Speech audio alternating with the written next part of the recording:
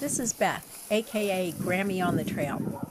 Those of us who are starting to mountain bike as older adults will need to do a bit of remedial work to gain the necessary skills. Today I'm going to work on weight distribution, balancing on the bike, and riding over stuff. Many beginning bicycle riders complain that their seat is hurting.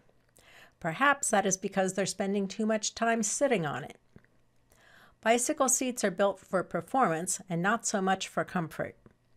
Cruising around on paved bike paths, I used to rest most of my weight on my seat.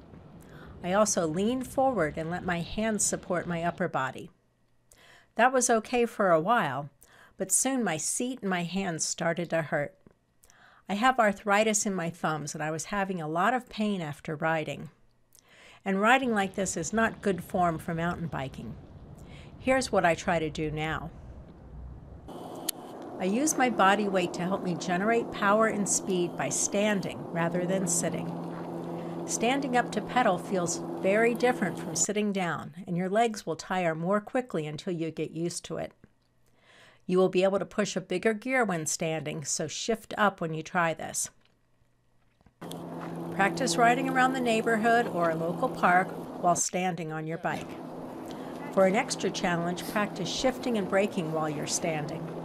The more you do it, the more comfortable you'll feel. You may also want to do some off-bike exercises to build up your quads.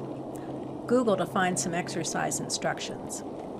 For inspiration, channel Gloria Estefan. Get on your feet, get up and make it happen. Find a neighborhood hill where you can practice moving your weight forward and back when you go up and down. Okay, go back again. This hill is not very tall, but it extends quite a way from side to side and varies in steepness over its length.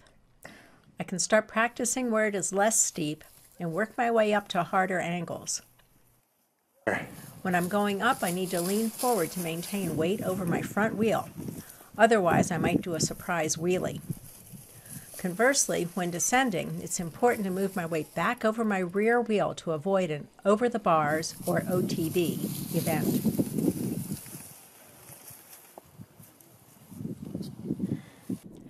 When negotiating steep uphills and downhills, standing helps maintain proper balance. Having my weight on the pedals lowers my center of gravity and makes the bike more stable.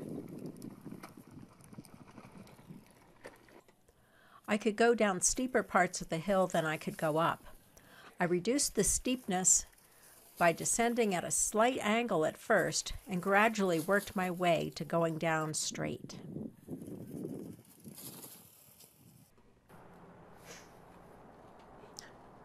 You can improve your side-to-side balance by practicing going slowly or even stopping without putting your feet down.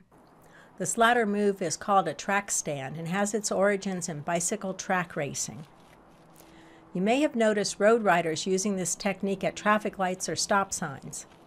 Track stands come in handy on the trail by giving you a few seconds to think about what your next move will be.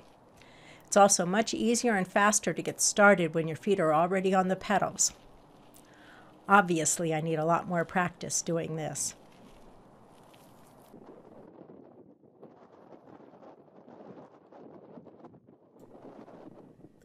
When you're mountain biking, you'll find yourself running over stuff.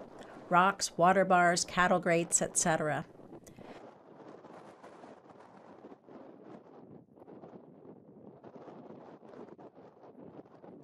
You can easily find features in your local park to practice on.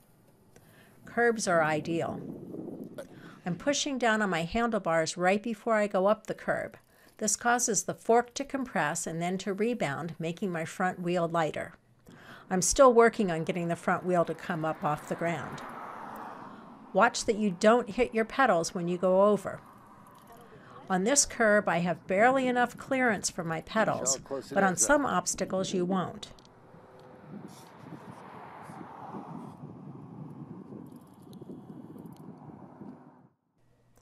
Time your pedal stroke appropriately, easier said than done, or have enough momentum that you can pause pedaling for a second and make it over the obstacle.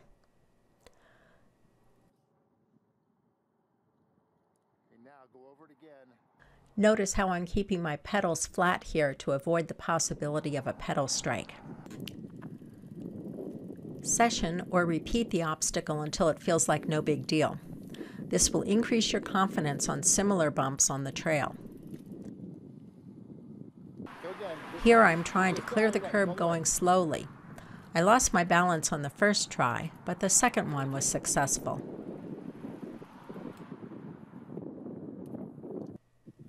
These steps are a great place to practice ups and downs. Notice that the edge of the step has been beveled, lessening the impact. Going faster actually makes it easier.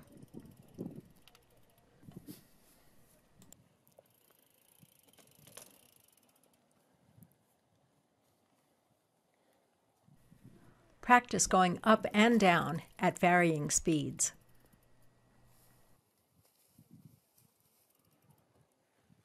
Down, go slowly this time, go slowly down. Okay, one more up and the next.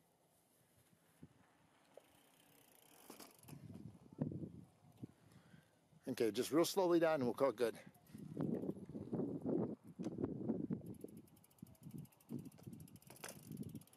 Okay.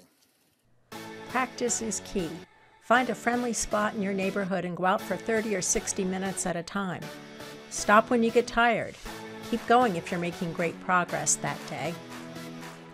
I'm not an expert on technique, and I would advise you to look around the internet for blogs and videos on MTB skills. Shoot some video of yourself practicing. Compare how you look to the folks in the instructional videos. You can probably spot what you're doing wrong. Thanks for watching. Please hit like below. Follow my Learning to Ride experience by subscribing to my channel. This has been Beth, aka Grammy on the Trail, reminding you to get on your feet and stay young.